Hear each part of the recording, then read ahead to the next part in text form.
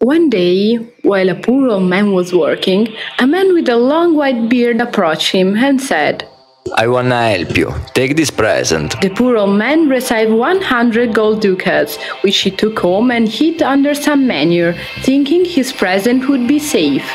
The next day, he went to work as usual, but when he returned home in the evening, he saw a huge dinner on the table. He asked his wife, How is this possible? I have sold all the manure. You have sold 100 gold ducats.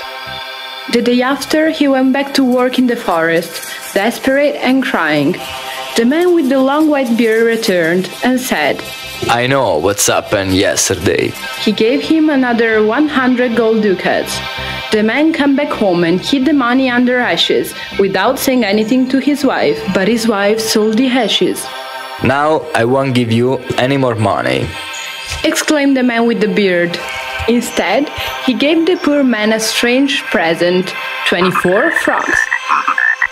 The old man bartered the frogs with a huge fish. In the evening, to keep the fish fresh, he put outside the window. That's when he saw a strange light coming from the fish. During the night, there was a storm.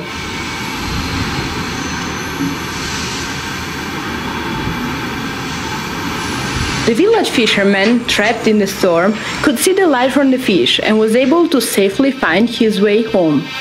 In thanks, the fisherman gave the old man half of the fish he had caught from that night. The bright fish remains at that place outside of the old man's home, like an old lighthouse, and the old man, with the present received from the fisherman, enjoyed a good life without misery.